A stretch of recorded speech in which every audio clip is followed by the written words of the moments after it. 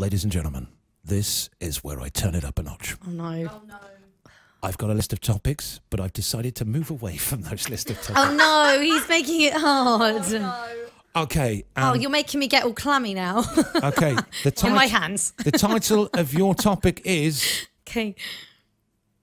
My boyfriend won't marry me because he's decided I've got a round face. Good morning and welcome to your Friday This Morning show, joined by myself and Phil. Yes, how you doing, Phil? You well?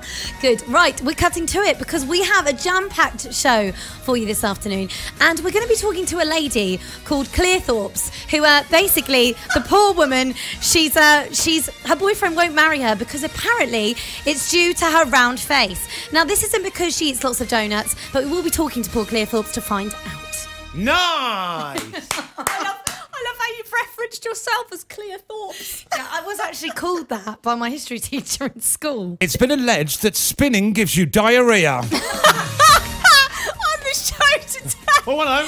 we're going to be talking about the very interesting subject of spinning giving you diarrhea. Yes, you heard me correctly. The exercise that gives you diarrhea. Who'd have thought it? Today on the show, Pro-Ro is on the air, and she's going to be talking about how she went spinning and a very unfortunate accident happened to her, and we'll be asking her how she felt after that fateful day.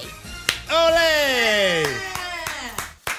I'd just like to clarify, I've never actually diarrheaed in a spinning class. Okay, your subject is how picky eating has affected your love life. Okay. Yes. Hi, it's Tall Timmy in for, of course, Round Face and Witch Lookalike.